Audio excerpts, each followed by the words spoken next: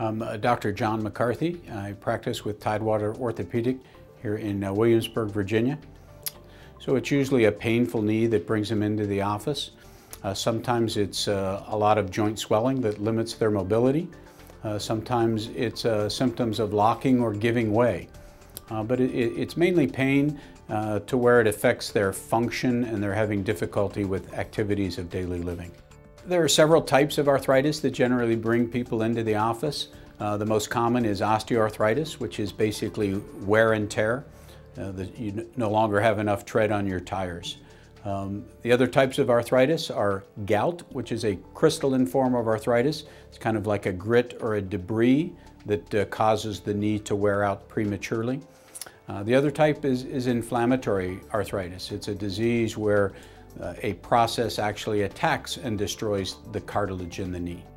Knee replacement surgery removes the damaged cartilage and it replaces it with synthetic parts, generally a stainless steel associated with a plastic liner to create a near frictionless surface.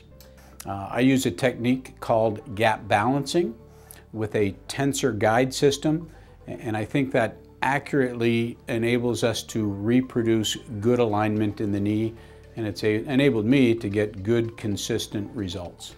Our concept of the OrthoJoint Center is to really create a wellness concept. So you're there to get better, not because you're sick. And so we're really trying to expedite the healing process to get you better and to get you home so that most of your rehabilitation is at home. The typical hospital stay after the surgery is 2 to 3 days, and that's generally sufficient to control your pain so that it can be managed at home. We also need to put people on blood thinners so that we reduce their risks of other complications such as a blood clot. At 20 years, 80% of our knee replacements are still functioning fine. So people can play doubles tennis, they can swim, if they get enough motion, they can ride a bicycle. Those sorts of activities.